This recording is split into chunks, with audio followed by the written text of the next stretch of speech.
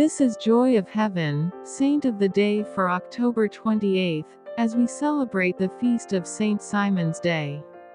Saint Simon was one of Jesus' 12 apostles. He is often referred to as Simon the Zealot. Outside of the information found in the Gospels, there is little known for certain about Saint Simon. Tradition holds that Saint Simon died as martyr through crucifixion. You can use this novena to seek intercession from this courageous apostle in your life. The Gospel of Saint Matthew relates that Saint Simon was a relative of Jesus. According to some sources, his mother was a sister of Mary. His father was named Cleopas, and Cleopas was a brother of Saint Joseph. These relationships would mean that he was a cousin of Christ.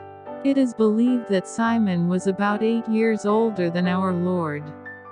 In the Acts of the Apostles, some brethren of Jesus are mentioned as having been present on Pentecost at the reception of the Holy Spirit. Simon was one of these brethren. In the writings of Saint Epiphanius, he writes that Simon rebuked the Jews for cruelly killing Simon's brother, Saint James the Lesser. Saint James the Lesser had been serving as the Bishop of Jerusalem at the time of his martyrdom. So after Saint James the Lesser was martyred, the apostles and disciples met to elect a successor for the role of Jerusalem's bishop.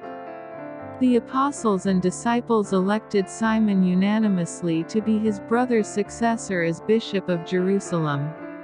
It is likely that he had already gained a lot of experience that would equip him for this role by assisting his brother in the duties of ruling the church in Jerusalem. In 66 AD, Jewish opposition of Roman rule led to civil war in Palestine. The Christians living in Jerusalem at the time seem to have been warned that the city would soon be destroyed. With Simon leading them, these Christians traveled out of Jerusalem and into a small city called Pella on the other side of the Jordan.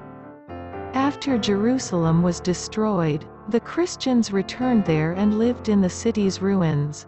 The writings of both the historian Eusebius and Saint Epiphanes relate that the church in Jerusalem grew during this time, since many Jews converted upon seeing miracles that the saints of the early church worked.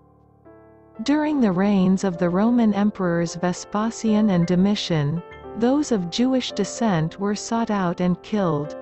Simon somehow escaped being killed under either of these emperors, but the Emperor Trajan then ordered the same search.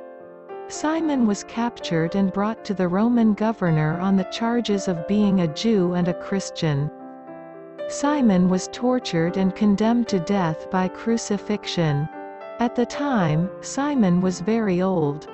But he faced his torture and death with such courage and strength that even the Roman governor was moved to admire him. Saint Simon is the patron saint of curriers and tanners. You can ask him to pray for you if you work in the leather processing industry, or you can ask him to pray for someone you know who works in the leather processing industry. Saint Simon is also the patron saint of Sawyers. You can seek his intercession if you work in the lumber or sawmill industry. You can also seek his intercession on behalf of someone you know who works in the lumber or sawmill industry. Additionally, Saint Simon is a great saint to seek intercession from on behalf of church leaders, since he was a holy bishop of Jerusalem.